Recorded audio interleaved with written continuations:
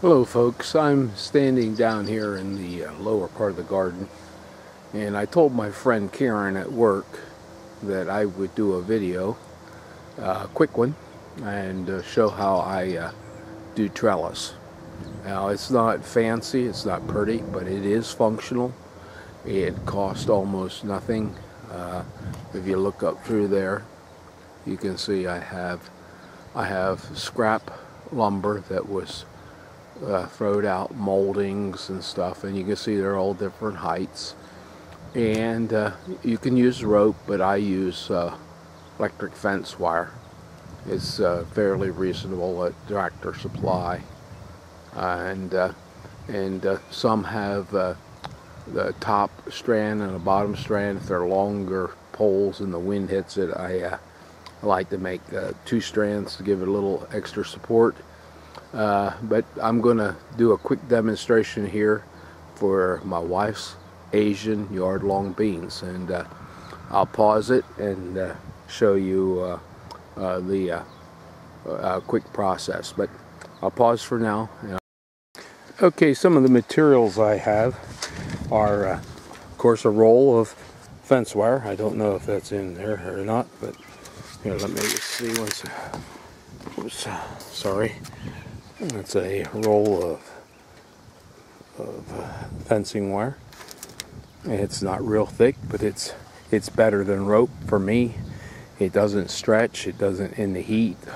It doesn't rot, and you can make it quite tense.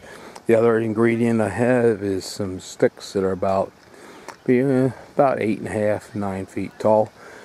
Some are old moldings that came out of the molder that weren't quality enough, and others are blanks that, for whether too thick or too thin, didn't make the cut either. So I will put the wire up, take another picture, and give you an idea of what happens. But now you can do this.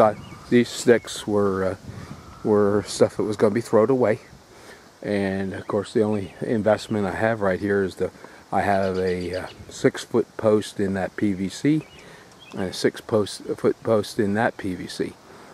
Total of that there is, let's see, 1, 2, 3, 4, 5 posts I have. 1, 2, 3, 4, 5.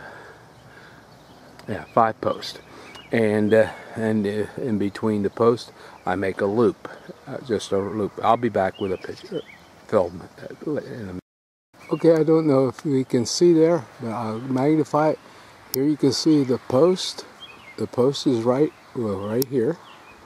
And what I have is, it just wrapped all the way down a loop around each post and secured through, let's see if I can get it here, a hole that I have through this here. On the other ones I have it just tightly fixed to a secure location on the post.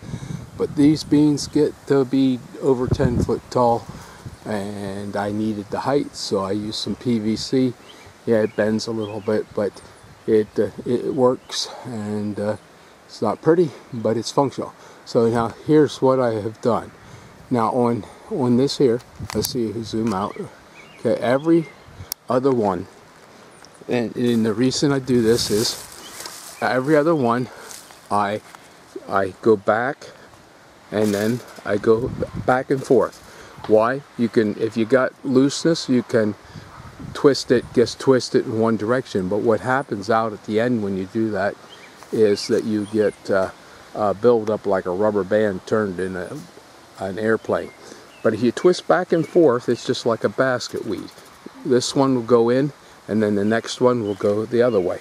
And as you can see there, I have 3 here already, and back and forth, and down at the other end you have no twisting if you do it back and forth. Now you can twist it if your wire becomes a little loose, but until you get these in, it usually the bulk of the wood will take up most of that. Okay, I'll show you it when it's finished. I was thinking, you can see I got all my sticks in.